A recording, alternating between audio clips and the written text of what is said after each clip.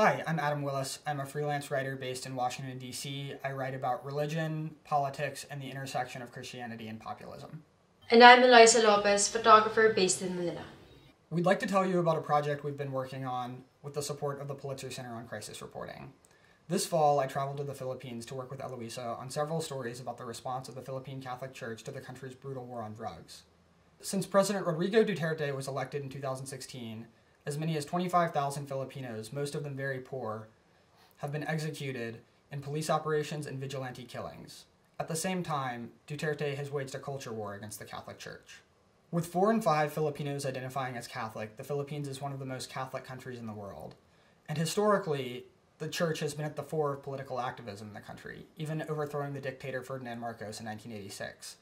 But as the Philippines slipped back into authoritarianism, the Catholic Church was cautious and slow.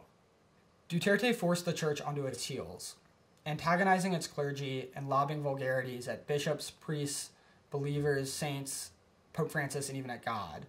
His sustained popularity has forced the Church into a precarious position, and even the priests don't seem to know how much moral authority they still have. Though the leadership of the Catholic hierarchy was slow to respond, a small group of lower-ranking clergy has led opposition since day one.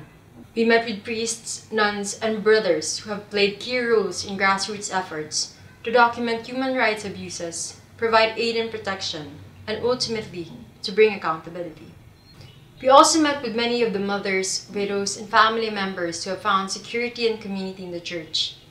Many of the victims' families are still in danger, as well as the clergy who have decided to help them.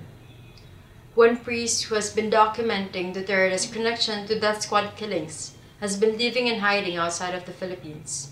And in the last year, at least 3 priests have been killed under mysterious circumstances. One of the leaders in the grassroots efforts of the Church is Brother Jun Santiago, a redemptorist who has been instrumental in documenting drug-related killings in Metro Manila. Last November, we accompanied Brother Jun in Cebu province to document killings and meet with the Church leadership in its diocese.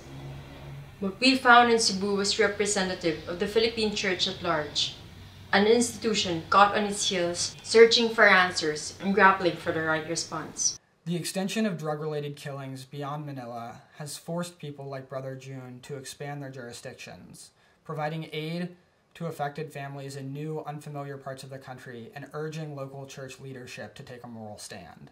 Today, the Catholic Church of the Philippines is regaining its moral voice. More and more clergy are joining in the chorus of dissent, but it may be too little too late.